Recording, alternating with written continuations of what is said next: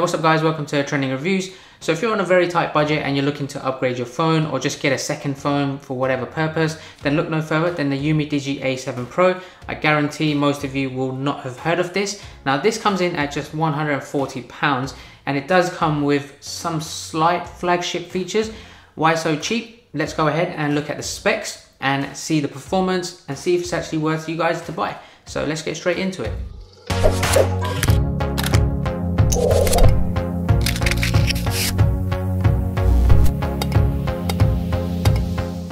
Okay, let's take a look at the phone. Now this is a 6.3 inch full HD display with a tiny bit of smooth curved glass edges. You might not be able to see it, but it slightly blends around the edges there, which is a very nice touch, to be honest. It has 82% screen to body ratio and it does come with that teardrop notch there at the top. So you get some pretty cool items there in the box. As you can see, there's this very nice design cover as well, a case for the phone. It's black and it is a silicone case, so very nice touch there. You also get a very nicely presented user guide pack there as well, which has the SIM card tray opener just inside. Then inside you get the USB-C fast charging cable with the power plug as well. Now inside the phone it does come with a octa-core 4GB of RAM and the ARM Cortex A53 processor, which is operated by the Helio P23 chipset.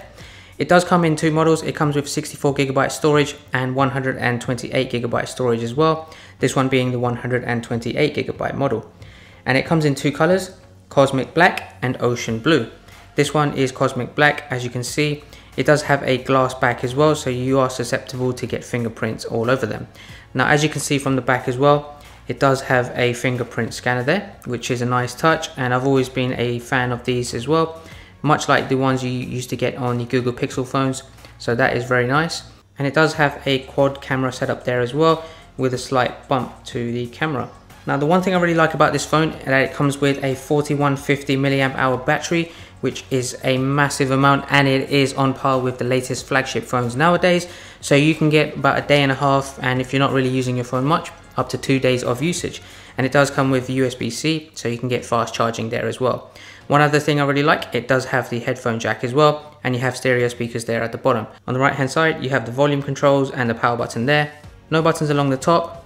And then you also have a SIM card tray there, which allows you to add 2 SIM cards and a TF micro SD card as well to expand your storage. So plenty of options there as well, which is awesome.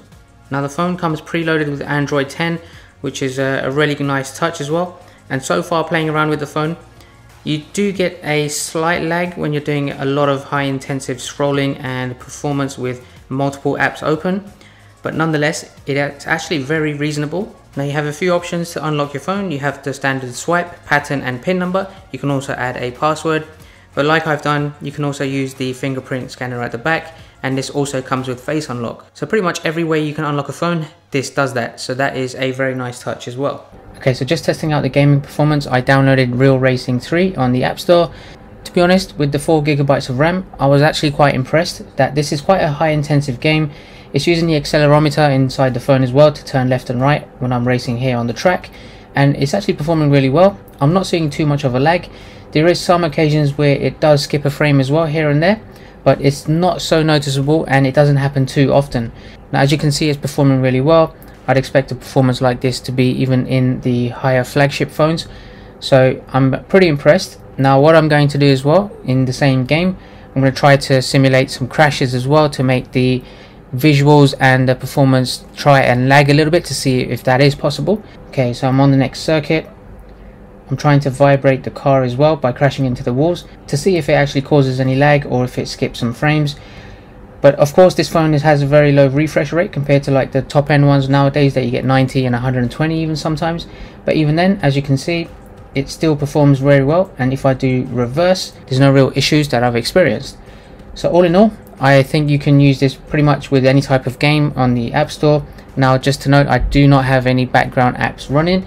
I suggest when you are gaming, don't have any other background apps running, because that could probably slow this down a lot more. Now with the camera setup, it does have a 5 megapixel macro camera there, which you can get as close to as 2 centimeters. Then you have a 16 megapixel ultra wide angle camera with 120-degree field of view. Below that you have another 16 megapixel main telephoto camera there with f1.8, And then lastly, you have a 5 megapixel depth of field 1.8 as well, which has a built-in super night mode. The front camera is also a 16 megapixel selfie camera as well. Now in terms of the video recording, you can only record at 1080p at 30 frames per second on both the front and the back cameras. Now let's go ahead and take some sample photos and videos with this phone and see how they come out.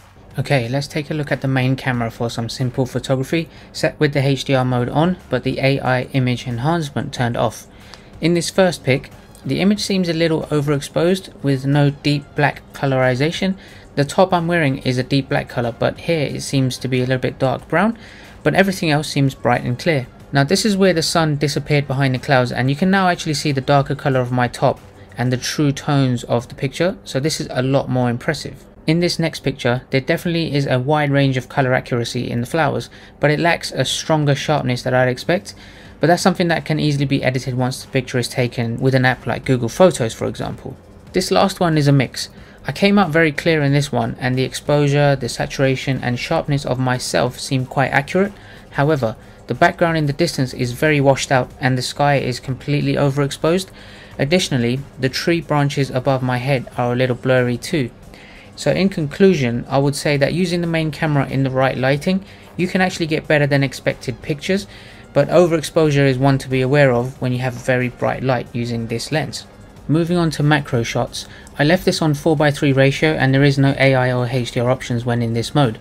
You can see here I got right up and close to this dandelion, possibly 2 to 3 centimeters away, and I was very impressed in the details it captured, albeit it might not be as sharp as you'd expect, but not many flagship phones offer this mode, so that's a big win for me. Again, same scenario but with this daffodil.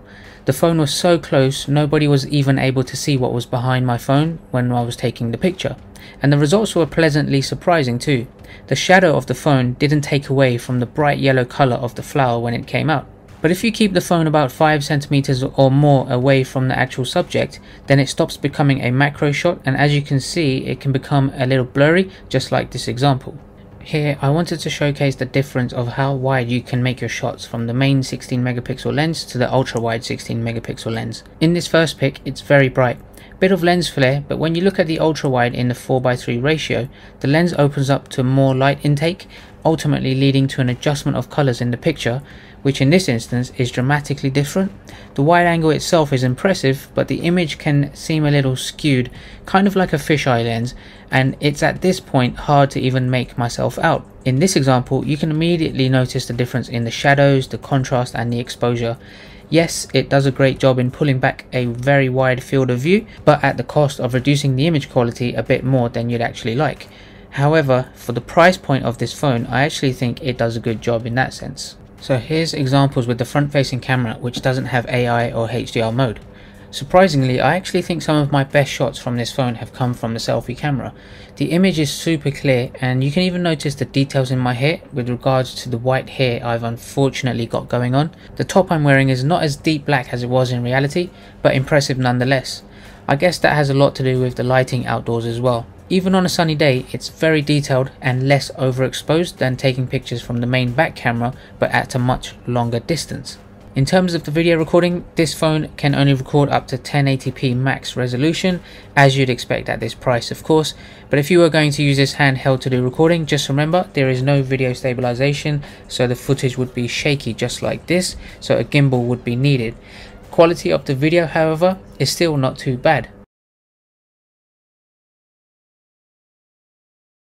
Alright guys, so I'm just recording a video with the front selfie camera to test out the audio. It's recorded currently at 1080p. I'm just holding the phone in my hand so I don't have any gimbal or anything to stabilize the video, so you can actually see what the stabilization is like on the front camera. So let me know what you guys think of the audio. Is it quite clear? Can you hear the wind? Can you hear the background noises? Or is my voice very clear coming through? Let me know. Alright guys, so in conclusion, this all depends on what you need a new phone for. If you are looking for one with a very good quality camera, then you may want to wait for upgrading to something a little bit slightly more expensive, a little bit more flagship than this one.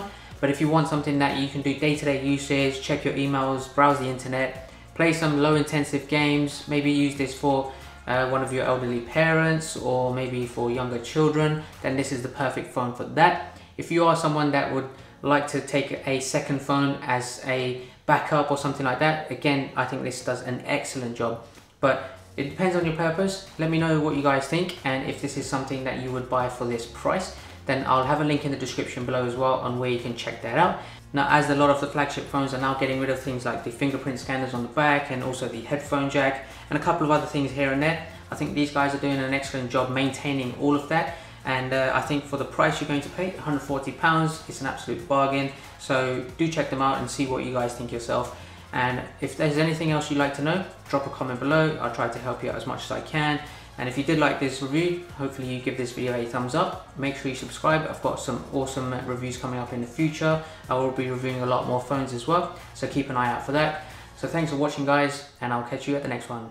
Take care.